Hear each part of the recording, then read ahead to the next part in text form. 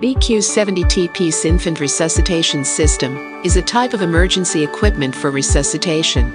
It provides respiration support to infants who with dyspnea or apnea and helps to establish a functional residual capacity. BQ-70 consists of 3 systems. They are vacuum suction system, resuscitation system and oxygen therapy system.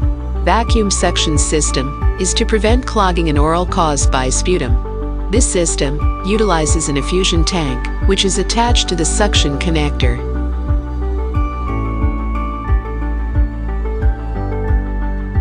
And it uses a neonatal suctioning catheter to suck the meconium or amniotic fluid in the mouth, nasal cavity and throat. To start up vacuum suction system, turn on switch. To clean the sputum, set desired negative pressure value. The maximal negative pressure value is -150 millimeters of mercury, and the maximum of inspiratory flow is 20 liters per minute. The vacuum regulator gauge shows real-time pressure value when operating an infant. Resuscitation system provide a bi-level pressure to infant with dyspnea. One is PIP, peak inspiratory pressure, which gives an alveolar opening pressure during inspiration. Another is PEEP, positive end expiratory pressure, which is used to prevent alveoli from collapsing during expiration. The accessories of resuscitation system are corrugated oxygen tube, PEEP valve and neonatal mask.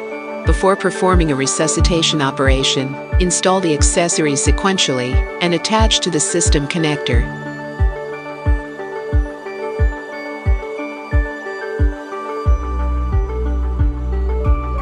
Upon startup, we can provide the respiration support to dyspnea infant. To provide an alveolar opening pressure, set desired PIP value. The range of PIP is 0 to 45 centimeters of water, and recommend that PIP should be between 0 and 30 centimeters of water. If we want to set PIP to exceed 30 centimeters of water, push on the PIP override release button. We can regulate T-PIECE gas flow from 0 to 15 liters per minute by turning the T-PIECE flow meter control knob. Also, can choose oxygen concentration from 0 to 100% by rotating the blender control knob. In order to prevent alveoli from collapsing during expiration, we are allowed to set the PEEP value from 0 to 24 centimeters of water by altering the pop-off valve after obstructing the far end. And they recommend the PEEP pressure of somewhere just above 5 centimeters of water and below 8 centimeters of water. If we block air outlet, it's like closing the pop-off valve, and we can give infant a PIP. As soon as we remove hand, the pop-off valve is open again, and we can give infant a PEEP. Oxygen therapy system is used for supplying oxygen to infant. It needs to utilize the nasal cannula and oxygen therapy tube.